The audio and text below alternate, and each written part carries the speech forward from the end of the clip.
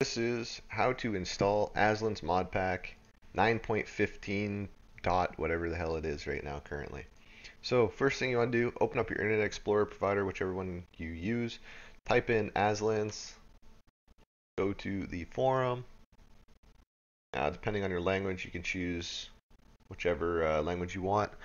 World of Tanks modpacks. It's 9.15.15 right now.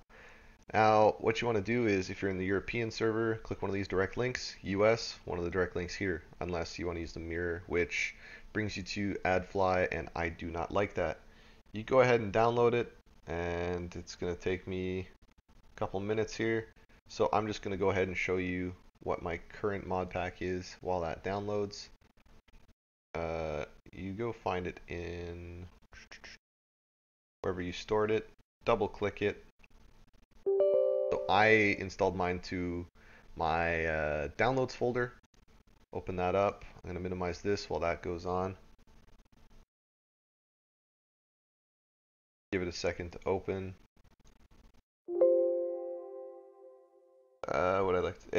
If you open up your old mod pack, it'll ask you if you want to download the new up-to-date one. I'm going to say no, so that it just continues. And here we go. So next. Oh yeah, this page here will tell you what is new in the version that you just downloaded. So I'm just going to skip past that. I install mine to my World of Tanks folder. It's where you should also install yours. So wherever it's located, install it to there.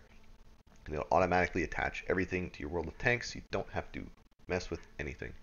So here we have it. It's going to be kind of difficult to see, but basically I use pretty basic things. Half this stuff here is going to be to your discretion on how you want to set your stuff up. So if you click different ones and hide description, it'll get rid of it. Show description, it'll show you which everything is. So I use this one here. There's colorblind, non-colorblind. There's a whole bunch of different ones. So whichever is your favorite, you can use. I'm just gonna skip past the preference. You guys can pick what you want. Like there's a whole bunch to choose from. Over target marker, this is just what displays over top the enemy or your allied tanks as well. So once again, this is all preference. You guys can click on it. It'll show you half of them and what it is. Class icon, default. Now you can choose. There's a shadow behind the name. It doesn't really matter, but helps define it if you have a hard time seeing. Advanced battle loading. When the game loads in, it'll show all the stats instead of simple, which is not everything. I choose advanced. I'd like to know everything. This is the average tier the player plays, how many games they have on their account, how many games they have in their vehicle, their win percentage in their vehicle. Oh wait, no, sorry. This is their win rate, sorry. Not their games in the vehicle. This is their win rate. These are the amount of games they have in their vehicle. The H is for 100, so 400, 300, etc. With a 45% win rate and their average damage per game on a ratio. So to their HP. So if they have HP of 1500, then this will be a 1.0. Done. Let's move on. There's a lot to cover here. Statistics, when you press tab, that is this. It'll pull up the same thing as battle loading when you press tab. So you can do this as well. This is their clans. If they're in the top 50 clan, etc., whatever you pick, it'll be there. Player panels. So this just tells you what you're in game. When the battle starts, all of the info will either shrink or stay there depending on what you choose. You can choose it like that. It just shows their name. This font is just what the mod pack was showing, like up top how I showed you the preference stuff. It'll be whatever you pick. It's not what this is showing you. It's just the size. This one shows the exact size of what is shown. So I usually play with large. They full background. It'll be black. You can have you can have none, where it's just invisible in the background, but it's harder to read, so I use the background. Alright, This here is kind of helpful. If somebody's spotted, currently it'll be green. If they've yet to been spotted from the game, it'll be gray. And if they're no longer spotted but have been spotted, it'll be red. You can also use a light bulb, same idea. Whole bunch of different ones here.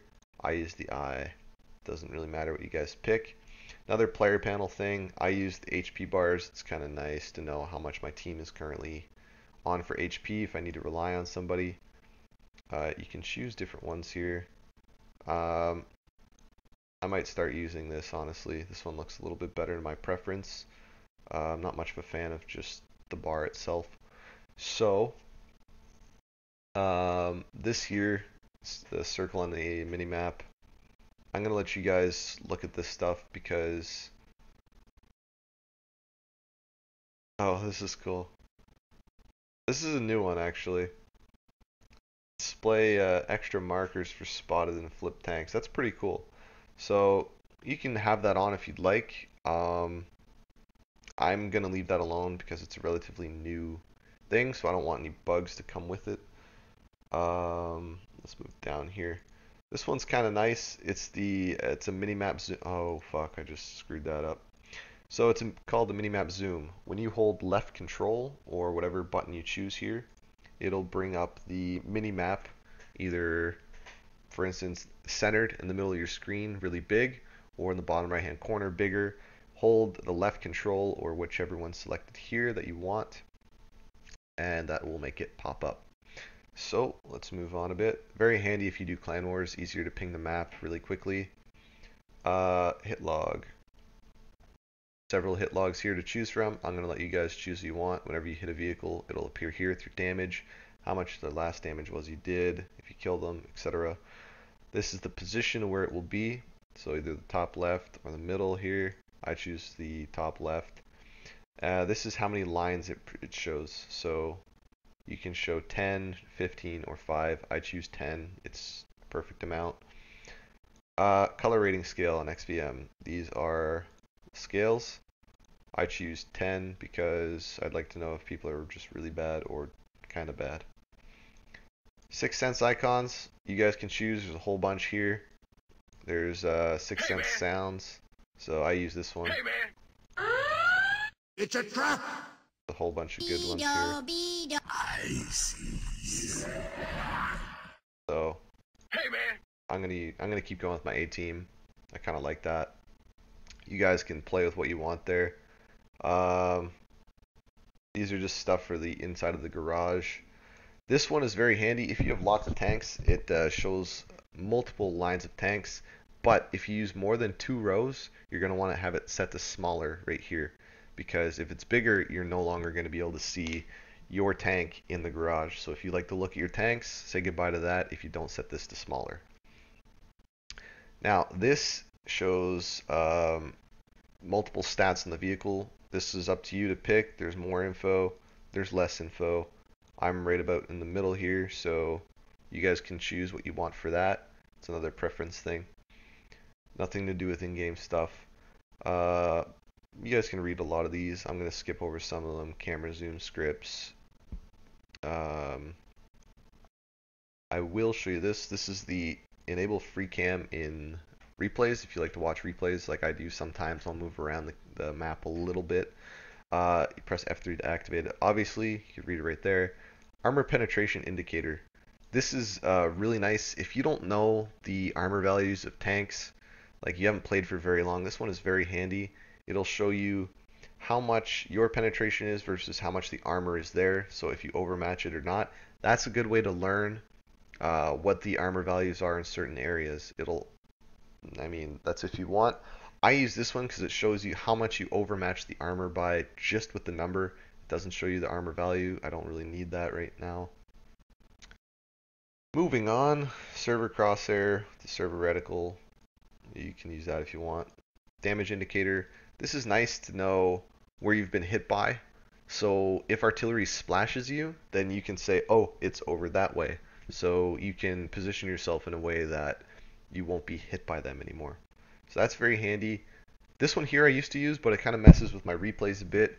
It's a proximity warning, where this is the closest vehicle to you will show up in proximity within 100 meters. don't use that anymore, but it's very handy if you're a newer player. Teaches you a little bit more awareness. If there's somebody behind you, it'll say, hey, this person's right here, and you're like, hey, well, that person's not in front of me, so, oh, okay.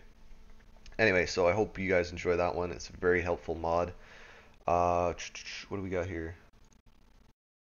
Forget what that one does. Auto aim plus. This here, you can aim. See the vehicle right there? If you aim right here and right click, it'll automatically lock to that target. I'm going to turn all those off because I don't like them. You can choose to have these on or not. It's block shots, etc. Moving on. That auto aim plus is a very handy mod, just saying. So if someone's behind a building and you can't get your reticle over top them, you can right click and it'll lock onto them without you having to have the red outline. So it's very helpful. These are all different reticles for your tank. So you can have, here's some artillery ones. You have a whole bunch of different reticles. Fucking artillery. I just choose the standard crosshair with a little more extra info. You guys, once again, preference, choose which one you want. There's a whole bunch. Battle Assistant with SPG. This is the above view where you can see in a different view rather than just top down. Press G to activate it when you're in artillery mode. Now, one thing it doesn't say about this mod is if you hold the left Alt button as you're firing, you will follow the shell. And it is very cool to watch. If you're an artillery player, enjoy that. I just found out about it recently, so do what you want with it. This is damage panel next to your vehicle saying if you got hit for no damage or if it penetrated, etc., what type of shell they used and who shot it. Very helpful to have. You can choose the position of where you want it to be displayed. Here, here, here, here. I play right there. I believe I have, yeah, anyway, so that's that. This is just the standard damage panel, like your vehicle. I just use that one. It's pretty basic.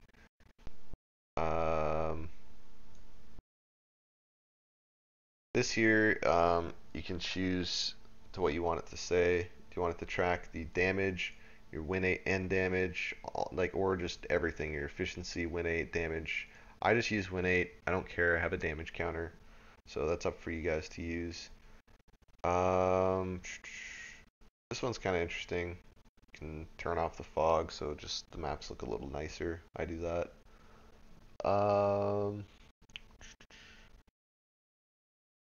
There's a whole bunch of things here that you can disable to make your game run a little bit smoother. So, I mean, if you have a tough time running the game, you can turn some of these off if you'd like. Team HP pool bar. That's this here. It shows you how much HP the team has. There's different ones, whole bunch of different ones here. So I prefer the Locessons or Armageddon. Both of them are decent. This here is Otm Reload. You see this number right here? This is what those people are reloading with. You can use circles also if you'd like. This one here is just above them instead of below them. I use this one because I know it works. That's very handy when you're doing poke shooting to know if the enemy's loaded or not. You don't want to pop out in front of somebody if they're currently loaded, so probably should use that if you're not good at counting rounds. This is a pretty fun little mod here. It's a penetration marker. Whenever you hit stuff, it does like the Call of Duty MLG hit marker, but it also makes a sound. It's kind of fun to use just for whatever reason. I enjoy it. I hope you guys enjoy that one too. That is that.